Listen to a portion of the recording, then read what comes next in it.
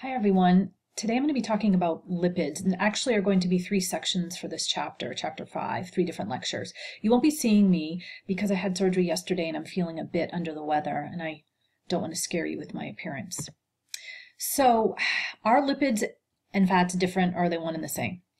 We know that there's a large diverse group of lipids, and dietary fats belong within that lipid group. We know that lipids are insoluble in water. And the common dietary fats include triglycerides, phospholipids, and sterols. Why do we need dietary fat? Well, it is good for us in the right amounts. Remember, the dose makes the poison. I always like to say that. Essential fatty acids carry our fat-soluble vitamins A, E, D, and K. It's an important component of cell membranes. Dietary fats help prevent growth deficiencies. And it serves as a padding or protection and insulation for our vital organs. When we get a little nervous about that is when folks have central adiposity and they have an excess of fat around those major vital organs. We know that that's detrimental to one's health. They're a valuable source of energy, 9 calories per gram, and they make food taste good, basically, provides mouth feel to foods, is the food science term. So approximately 25 to 35% of your total calories that you ingest in a day should come from fat. And again, it's how we store energy because it's so rich in calories. I always like this example because I think it helps you understand the fuel source of fat and how we use it. If you're a 150-pound man, you have about 60,000 to 100,000 calories. So a month or two supply of fuel for fat. So I go back to some of these challenges where people are dropped off in remote climates or environments and they have to survive getting their own food.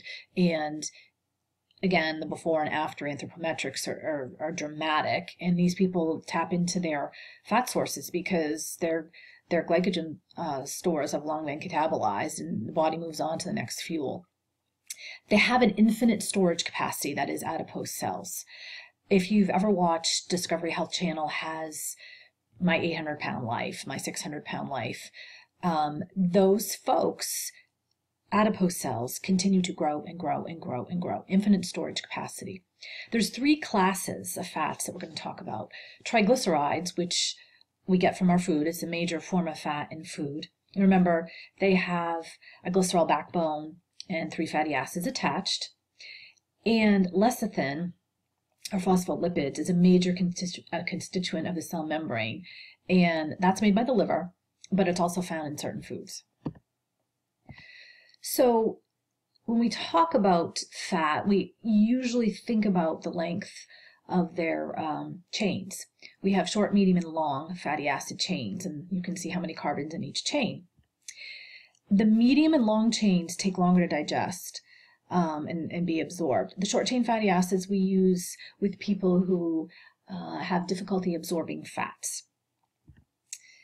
I was just talking about triglycerides. So the glycerol backbone of a triglyceride is an alcohol composed of 3 carbon atoms, and we went over that in gluconeogenesis as well. And then, of course, we have the fatty acid chains attaching to these 3 carbons to make a triglyceride. The hydrogen bond determines the shape and function of a lipid.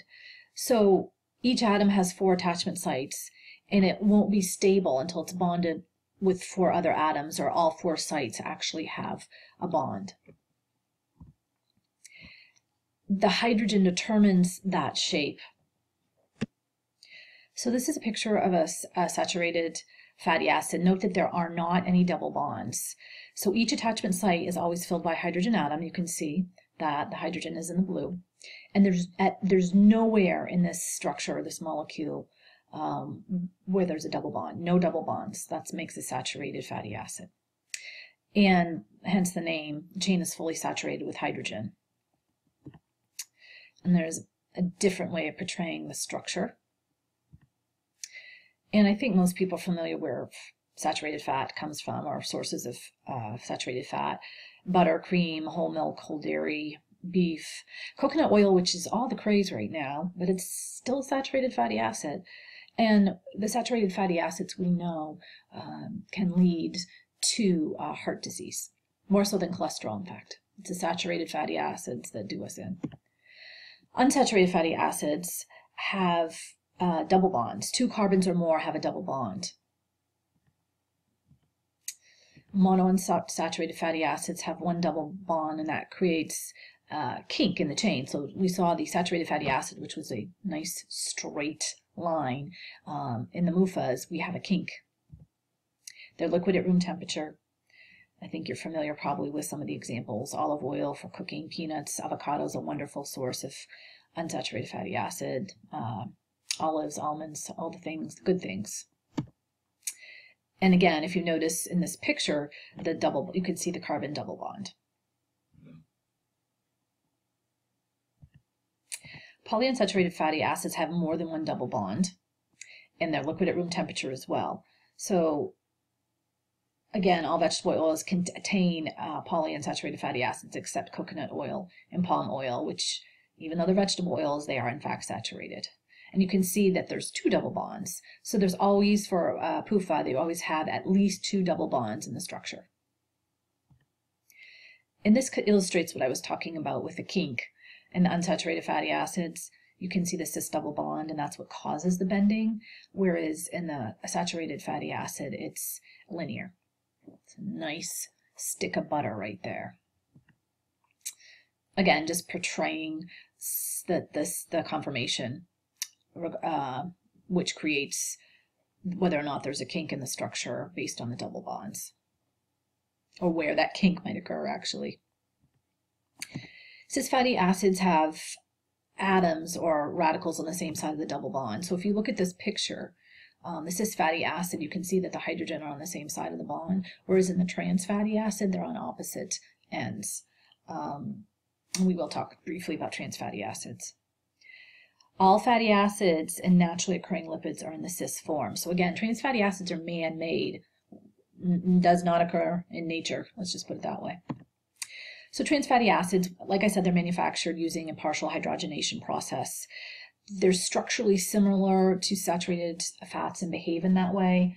So, there is a push to get in the food industry, get the trans fatty acids out of the foods, and a lot of them have just substituted with saturated fats. I don't understand, but that's the way it is in the food industry. If you remember, which I'll be giving away my age, but in the 90s, there was a push to make everything low fat, and it still had to be palatable to sell and for people to eat it, so they ended up putting a tremendous amount of added sugar in. So, we take these things in and out, these what are believed to be substances that are less than ideal for us in terms of health, and substitute something else. It's interesting. So margarine and shortening contain trans fatty acids, cake mixes, commercial bakery products, things of that nature. Intake of trans fatty acids in a typical American diet are 2 to 3% of calories, or 5 grams per day. And the hydrogenation, of course, straightens out the chain and makes the liquid more fat. Again, the appearance is like that of a saturated fatty acid. It looks like I've got some logos, so ignore those. Again, fast food industry had been using trans fatty acids. They are now, a lot of them are now advertising that they've taken the trans fatty acids out of their products. Sterols cholesterol is essentially a sterol. It's the most commonly occurring sterol in the diet. It's made in the liver. And it's only found in the fatty part of the animal. So, butter, egg yolks, meats, poultry. I have to laugh. I got such a kick out of one of the peanut butters saying contains no cholesterol. And I thought, well, no kidding, it's a peanut. But I guess I wasn't aware that sometimes the manufacturers are adding in saturated fat to peanut butter. That's just wrong. But again, it's peanut butter. Why would it have cholesterol in it? I thought that little things amuse me.